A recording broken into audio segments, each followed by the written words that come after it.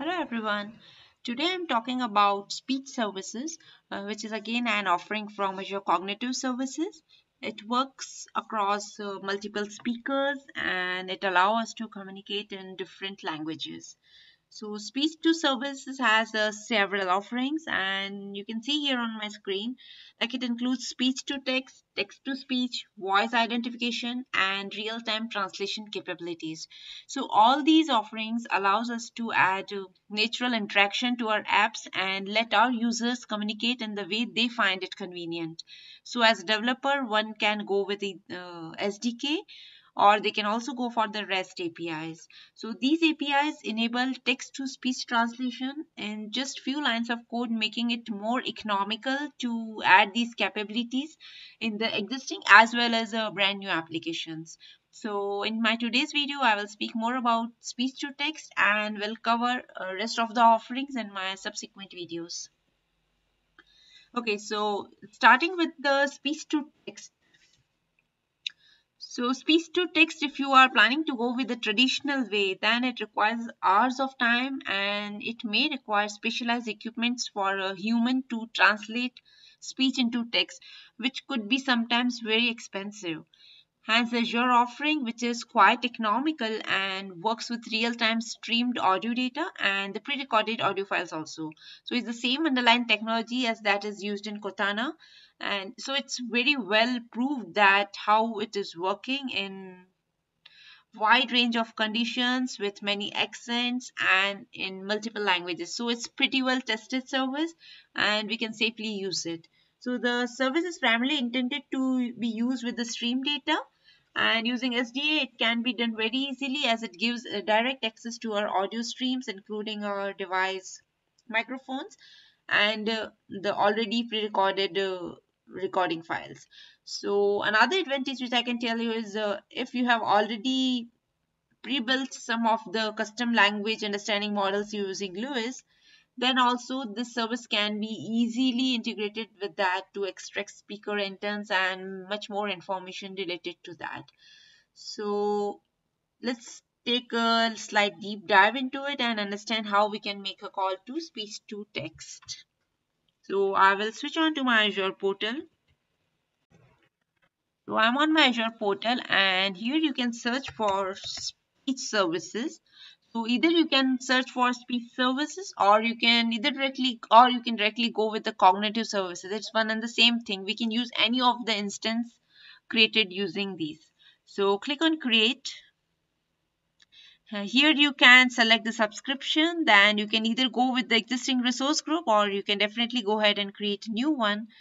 Region would be the one which is very closest to you. So I'm going with West US. Instance name, we can provide any unique name. Channel speech to text. And pricing tier, you can go for F0 or S0 depending on what one suits you. You can get the complete information by clicking on this hyperlink. So if you are just experimenting this service or just trying out, I would recommend you to go with free one. Once it is done, click on review plus create.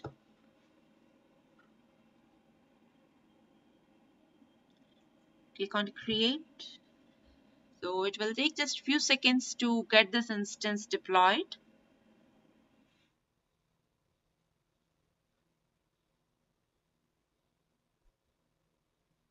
Perfect. So it's done. Click on go to resource and on the left hand side click on keys and the endpoint. So if you will click, you can see that if these things are generated, it means we are good to go. The next thing what we need to do is we need to create an application so that we can give a try how things work. So I have already created one empty console application which is .NET Core 3.1 based, and here we are going to write our few lines of code. So okay, so the very first thing what we need is we need to add all the required dependencies. So for that, I will go ahead and use the NuGet package manager.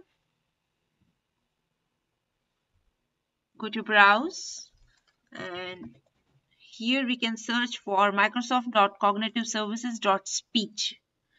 So this is the first one. I'm going to install it.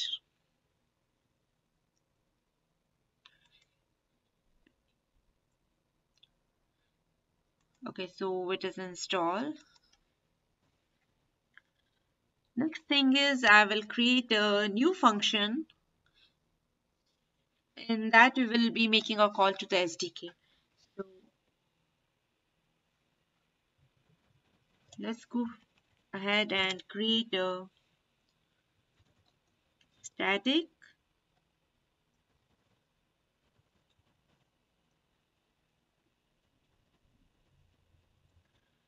recognize speech. So in this, okay, we need to add few more references. Stars or thread, system.threading. Okay, now the very first thing which we need to do is we need to create an object which will consume the region and the key. So for that, I'm going to create a configuration object, speech config. I need to add reference for this one, speech config dot from subscription. So here it will ask for two parameters, subscription key and the reason. So for that I will quickly jump on to my Azure portal and grab this key. We'll paste it over here, and then next is the region, so that you can grab it from here, which is West US for me. Now we need to use this particular configuration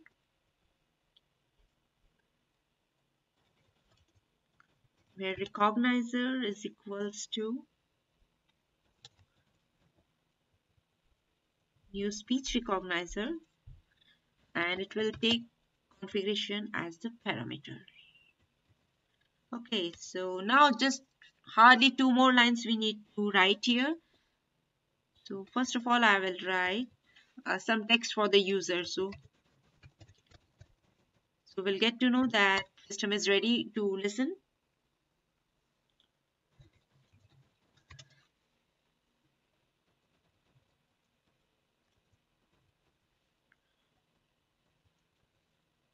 Recognize once async. So make a note that here we are using recognize async, and the reason why I'm using this is because I'm going to read just one utterance of whatever I'm speaking. So when I'm saying one utterance, it means either the first 15 seconds of the audio or the silence the silence occurred after the speech. So whatever happens first will be considered over here. So that's the reason I am taking here recognize once async. Okay, so we are done. If result dot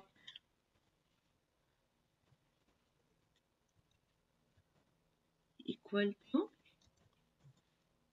recognized speech, then we can go ahead and print this.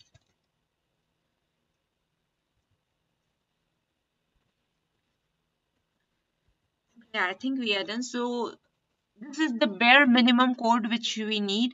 Of course, when you are writing in production, you may have to deal with many error handlings and try catch blocks and everything. But let's go with this one because my intention is to just provide you an idea how you can make a call to speech API. So let's quickly do it. Oh, we need to make a call to this method.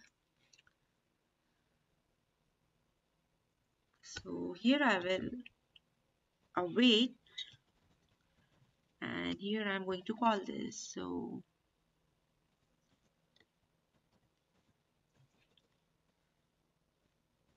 we'll convert it to task, and we are good to go. I'm sure it's gonna work. See, so you can see that I said I'm sure it's gonna work. So it has recorded as I said, like there are no spelling mistakes, nothing. Let's try out one more thing.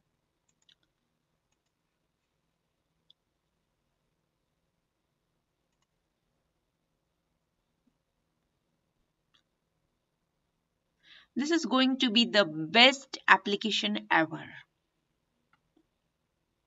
And you can see how perfectly it has converted a speech, or it has translated a speech to a text. So this is how easy it is to deal with these APIs. So I hope you enjoyed this video, and in my next video I will tell you how we can do more than a one line, how we can convert a audio pre-recorded audio file to a text. So till then, keep watching.